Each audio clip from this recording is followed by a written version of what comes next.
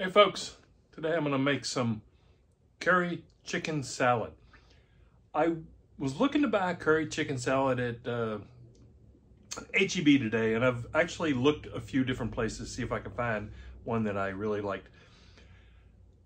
They all have like raisins in them. I guess a lot of people like to have fruit with their curry chicken salad, or even fruit in general in a chicken salad. I don't like that.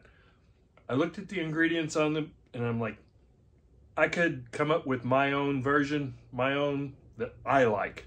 It does not contain any raisins or apricots or apples or anything. So this is what I came up with. And it smells really good. I've tasted it, while I was making, but it's been in the refrigerator. All the flavors are mingling. So here's how I made it, and then stay tuned, come back and wait for the taste test, and we'll see how I did. So carry on. Okay, here we go. Here we have a half a cup of plain yogurt. It doesn't have to be Greek yogurt. This is just plain yogurt, and this is a whole milk full fat yogurt. You could use skim or whatever. Then a quarter cup of mayo. This is Hellmann's, by the way, because that's what I had on hand.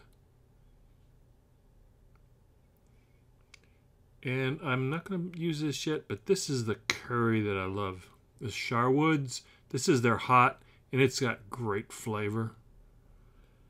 Now I have a quarter of a cup of celery. And then about a tablespoon of green onions minced. That's 2 green onions. And then about a quarter cup of cilantro. And then a teaspoon of lemon juice. Now a tablespoon of the curry powder.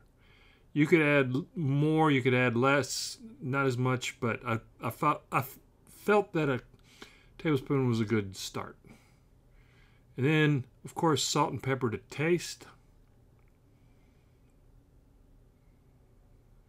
We'll go with that much salt. And a few grinds of black pepper. And then we'll give that a taste once we've mixed this all together.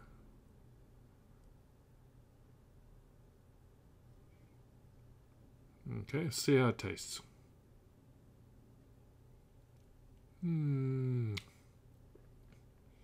Okay, I think that's the right amount. If you want a little bit more salt, a little bit more pepper, add to your own liking.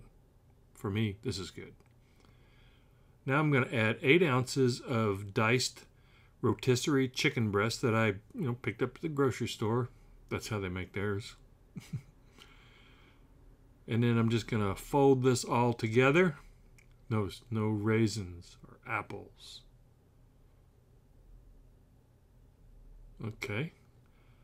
I'm just going to add this to a serving dish and refrigerate.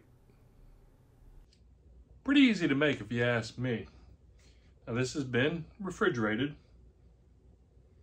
I love that smell of curry and then the cilantro. Well, let me give this a taste. Now, I found these little rice crackers. They're not rice cakes, they're rice crackers.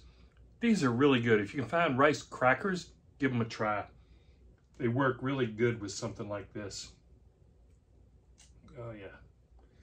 It was a healthy serving, so let's give it a taste. Well, that's how get a close-up look.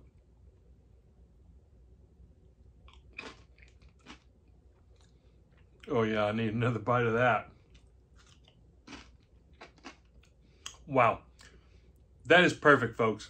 If you're looking for a really good curry chicken salad recipe that's not like any of the others that has like apples or raisins or, you just want a good curry chicken salad that tastes good, this is it right here. This is so easy. Well, there you have it, folks. I really do like this. I love that crunch of the celery. The cilantro in there, it's a perfect amount. I love that flavor with it. The green onion, I think, was a really good choice. It's there, it's subtle. I love the flavor of the green onion. And that curry, it's hot, but it's not overwhelmingly hot. You can taste the heat, but it's not overpowering.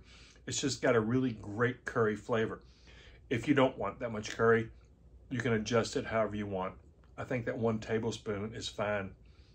Well, all in all, I think this is a success. No fruits, no raisins, no apples, no apricots, no. I really like this. Thanks for watching, folks.